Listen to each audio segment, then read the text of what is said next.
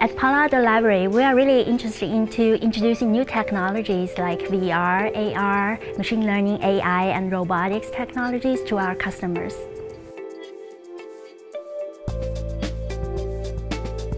When I first received Misty, I was surprised how easy it is even for a library to develop our own applications with Misty. And it's kind of ideal because libraries, we need something that's handy and intuitive, and we could teach our customers at different levels, right? So Misty provides the possibility of for beginners and for intermediate levels. They can also choose to use the JavaScript SDK, or Python is of course an open source language. So we want to teach people the basics of using open source programming language to control our robot to do different things.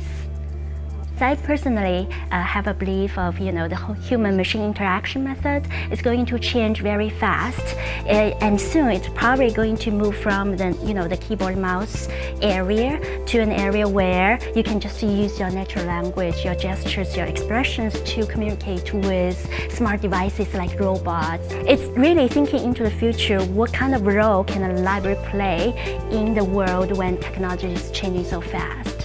So I'm really looking forward to see how the community reacted to our robotics programs, the existing ones and the new ones we are going to develop.